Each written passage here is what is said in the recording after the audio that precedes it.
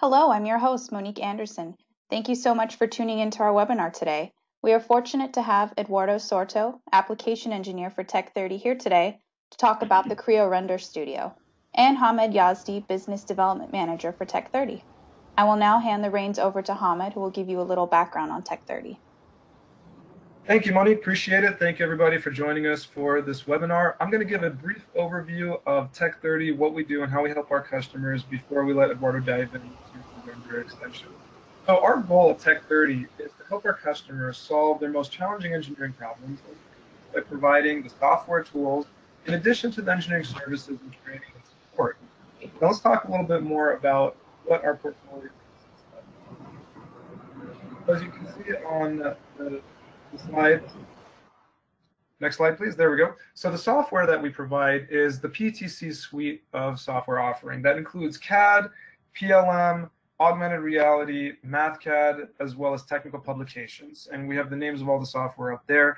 In addition to that, we also have hardware. Specifically, we have an entire division focused on 3D printers. And our real focus within that realm, we rep 5 different brands of 3D printers, and we focus on functional industrial use cases. We also have laptops that we sell, and we also rent out for training purposes. Now let's talk about the services organization at Tech30. Our services, the biggest one is PLM deployment. So whether it's configurations, customizations, installation, training, and we have experts in PLM for both Windchill and Teamcenter. Training, we have training opportunities as well as not just for PTC software, Siemens software, SolidWorks, various different types of software that we can provide training on.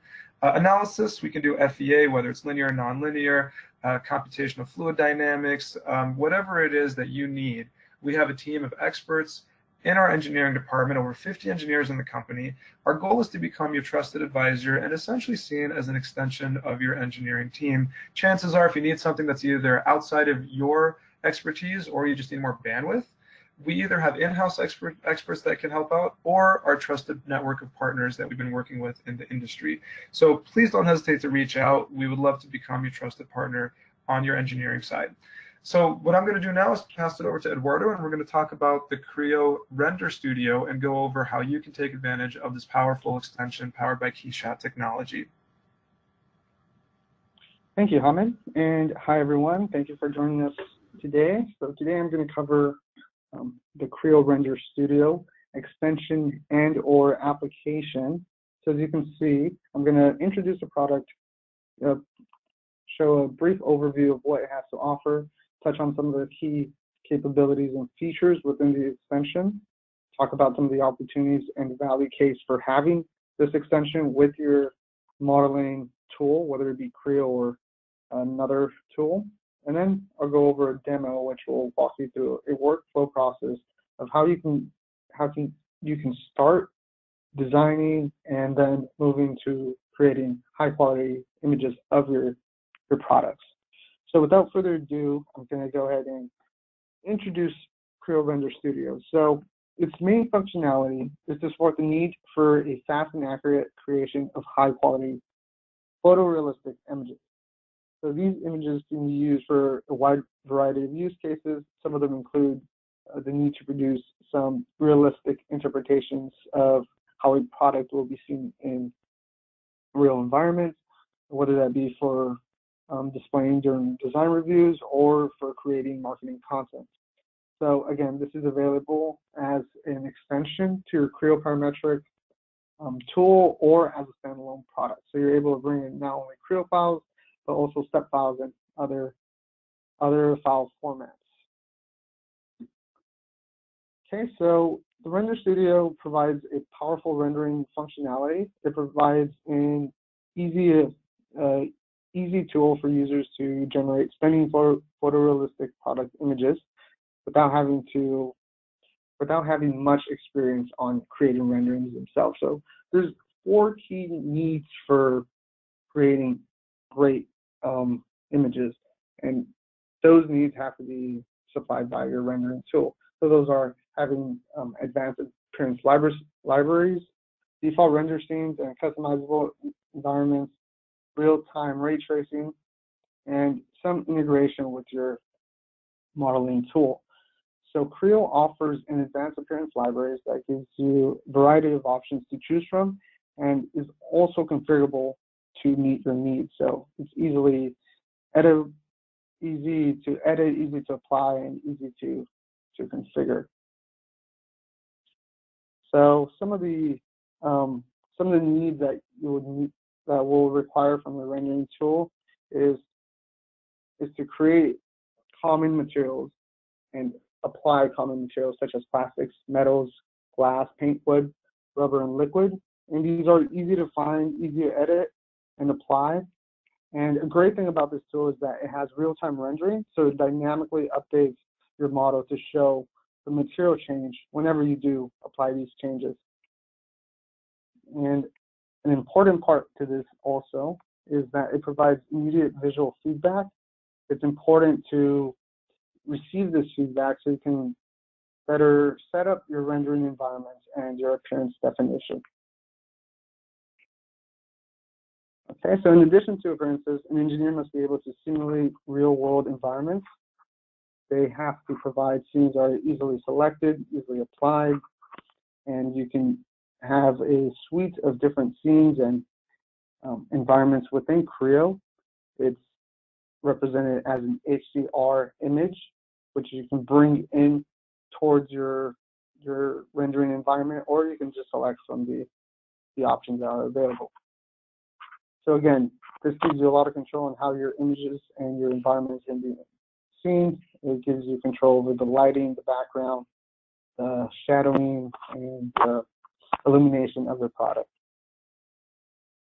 Okay, and as I mentioned, in order to produce these high quality images, there has to be a reliable and well-known engine to support rendering, right? And PTC partnered with Luxion, Keyshot, and we now are able to use real ray tracing from their engine that provides different lighting presets for us, and it improves the shadow quality and the overall lighting quality of the product. This is very important to have. Not every rendering tool has this, and knowing Keyshot's background, we can have confidence in our images.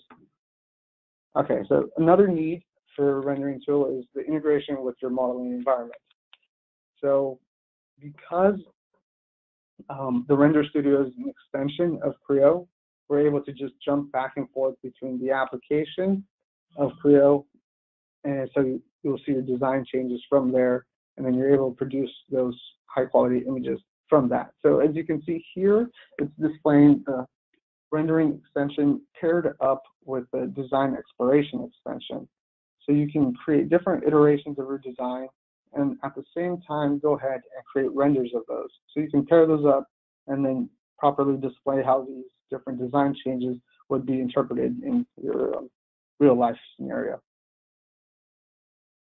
Okay, and without further ado, I'm going to go ahead and jump into the demo and basically give a workflow of how this is going to be displayed. Okay, so here we have some headphones just brought into the Creo environment. And from there, I'm going to jump into the application. So we can either open this view from the Creo's extension or as a standalone product. So we go to applications here, open up the Render Studio. Okay, you can see that it automatically starts the real-time rendering. And a great thing about Creo is that it provides an easy environment for a user to view the process of how this is done. So as you can see, this is separated into 4 different categories or 3 different categories: the project, the real-time rendering, and the output settings. So if we turn this off for a second, we can see how the difference between the real-time rendering and the modeling environment. So an important thing to note for this is the setup of your render. It's very important to have a good workflow and not jump back and forth. So first, let's jump back into the real-time rendering here, and let's explore the scenes, the options of what we have to edit the scenes here. So it's usually best practice to set up your scene and environment, and then move to applying your appearances. All right, so if we open the scene here, we can see that there's a bunch of different options that already default with Creo. You can select them and it'll bring it right in, right? Or you can just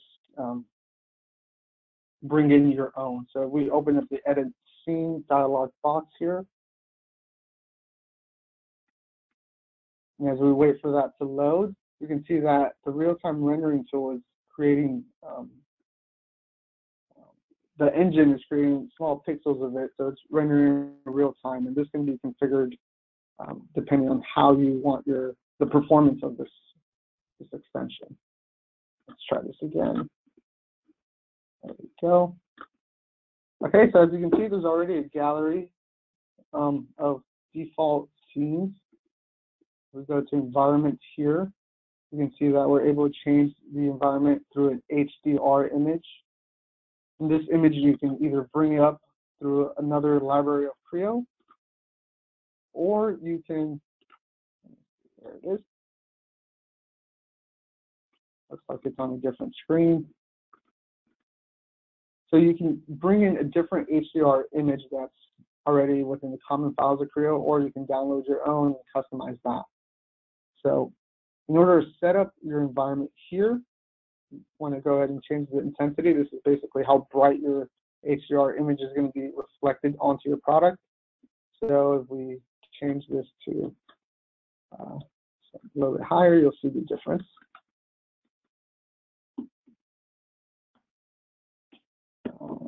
One second while we close this. There it is. All right, so you'll see how it basically makes the whole scene brighter. Let's reduce that to our needs. So yes, the first step is going to be moving from the environment settings to the light settings. So for this case, let's go ahead and change the floor plane so we can see exactly where this is going to be outlined. Let's change this to Z here, and we can see that our reflection is now shown at the bottom. So we change our plane here. We're able to see the shadow, see the reflection, and let's take the reflection off here. And another thing we want to do is edit the lights. We're able to add different types of light, distant lights, spotlights, and a light bulb. All right, so let's go ahead and add a distant light to see how that would change our image. Let's point that to the model. Move that a little bit further back. All right. Zoom that in. Let's lock this to the model, and it's important to lock it to the model because if you want to pan and move this, your light is going to be moved. Is going to change. It's going to just stick to the model, and it's easier to control that way. Right. And so let's change the intensity to 1.5, just to give it a little bit more depth. Let's move the environment. Let's give it a little bit more light. So we can rotate the environment. So this is the overall image of the scene. So right now we move it towards the darker side, and then towards the lighter side. That should be good. Okay. Right, and then the background option also allows you to import images, or you just want to select a color background, you can do so as well. Okay, so after you set up your scene, the best way to go about this is to create your view orientation. So you won't be moving this around back and forth. You have a base to go back to. And to do that, you'll go to the View Manager on the top here and select New, right? And this will capture the current view that you're in as a new view. So we'll just say Render View here. Let's make that one view. There you go. and we'll apply.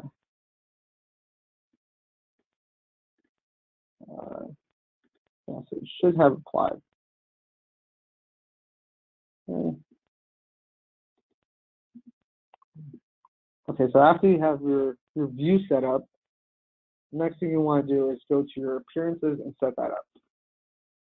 So Creo offers a bunch of different default materials, default appearances that you can use. And if we explore the appearance manager, it gives you a suite of different options. So in this case, let's say we want to change the color of this headpiece right here. What we would do is create a new appearance, right? Change a class, change a subclass. In this case, let's choose paint and make it metallic paint. I'll change the base color from gray to darker blue, tech 30 blue. And from there, we can go ahead and edit this as well as much as we want. We'll add some reflectivity to it because it is a headset. And then once we have selected or created our appearance, we can select that and apply that to your headset. So the important thing to know is that when you're applying your color or your appearance, you can select different options. So you can select the surface or the headset or this component itself. All right, for example, if I didn't want to select the whole thing, I can come here at the bottom and choose surface, right? And just choose to select and apply to that surface here. Click this again, and then we can see that it applied to just that surface, or we can go to all and then apply the appearance that way. All right, go ahead and do that one more time. From this, okay, okay. All right, just make sure all of it is selected.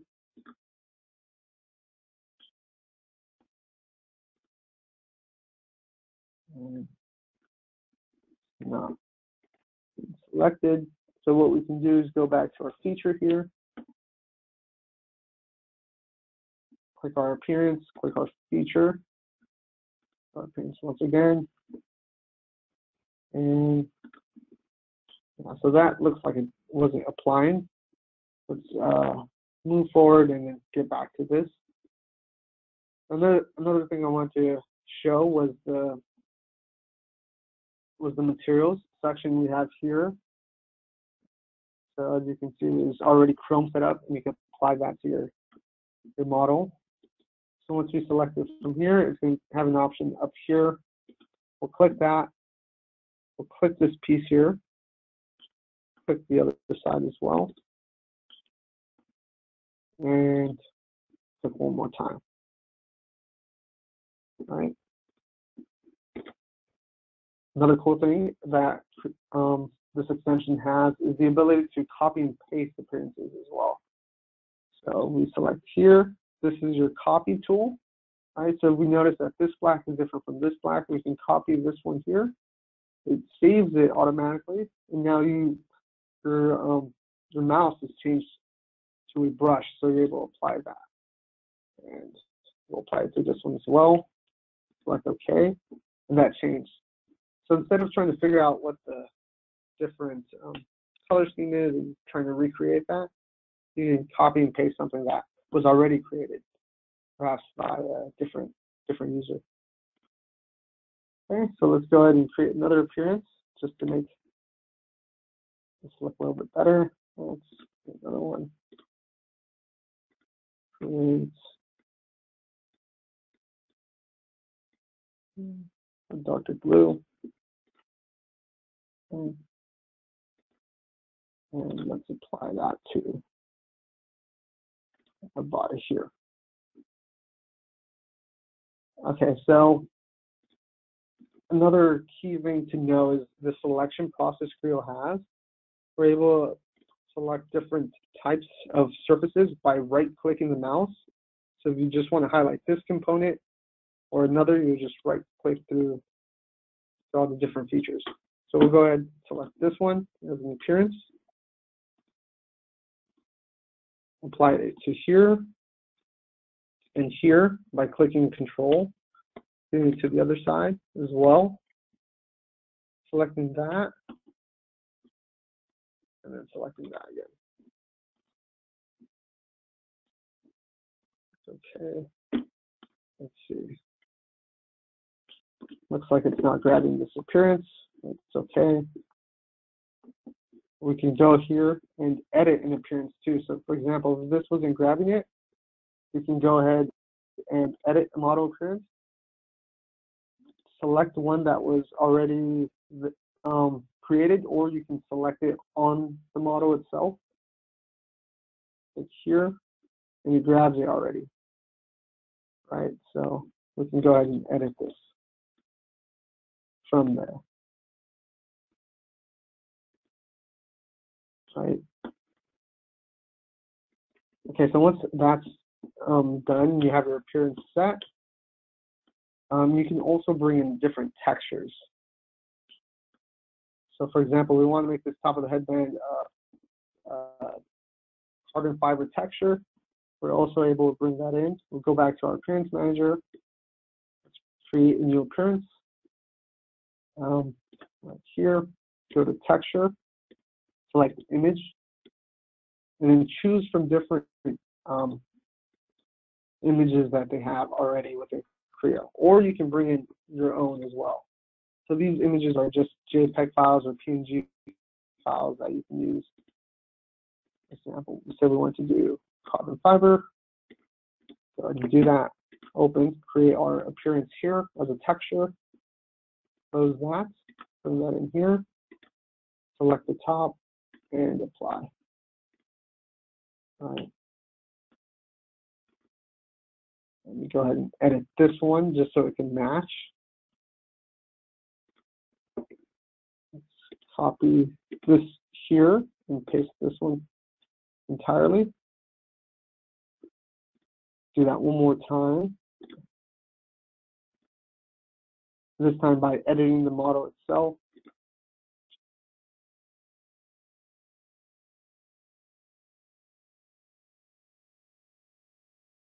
All right, something similar. Or we can do it black. See how that looks.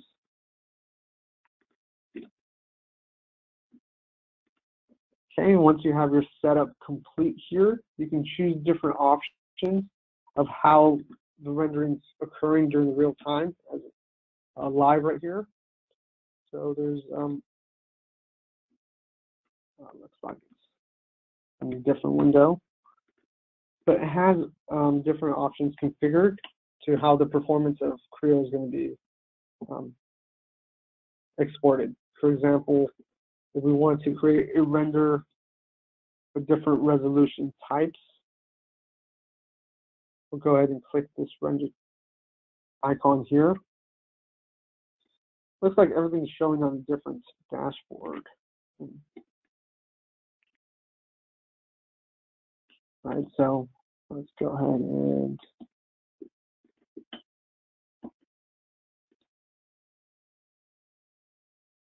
render. So here it started rendering, and it occurred pretty quickly because of the settings that it was configured to.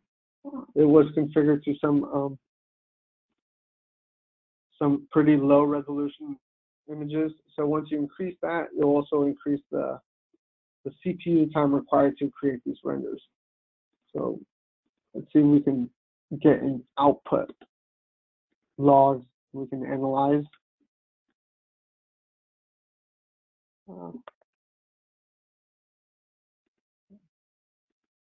Yeah, it looks like everything's populating on a different screen, so you're unable to see it.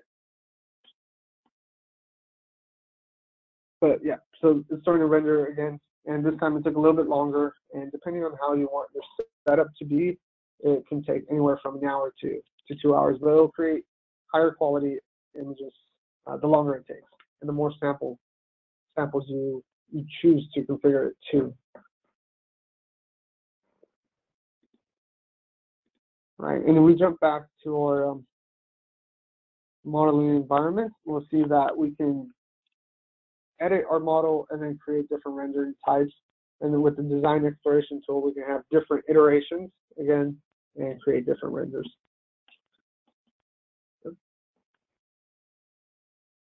Yeah, let's stop this render here. And when you go back to the presentation, just to conclude. So for the demo, I wanted to stress the workflow of creating rendering.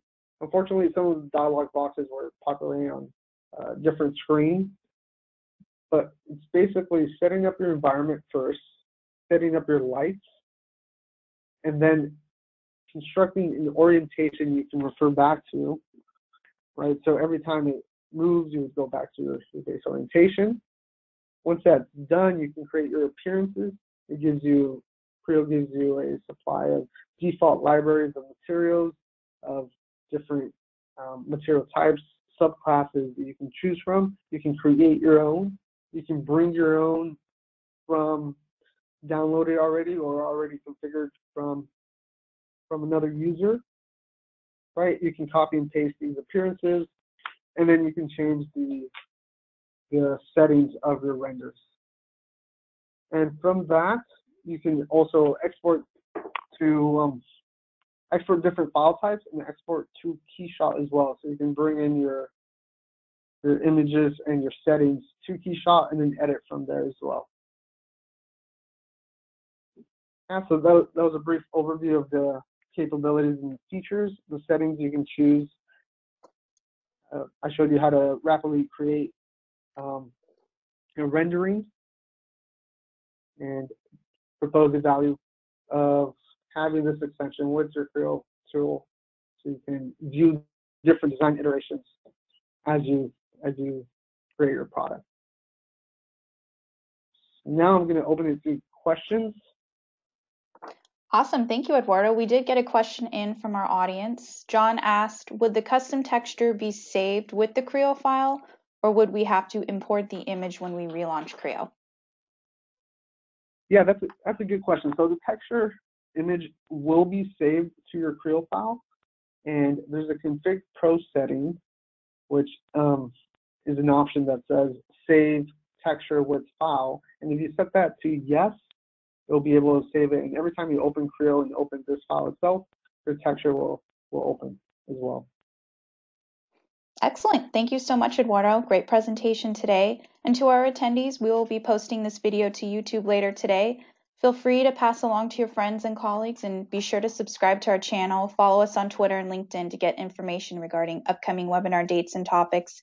And if you wouldn't mind, please stick around for just 10-15 seconds after the webcast ends to fill out a short survey.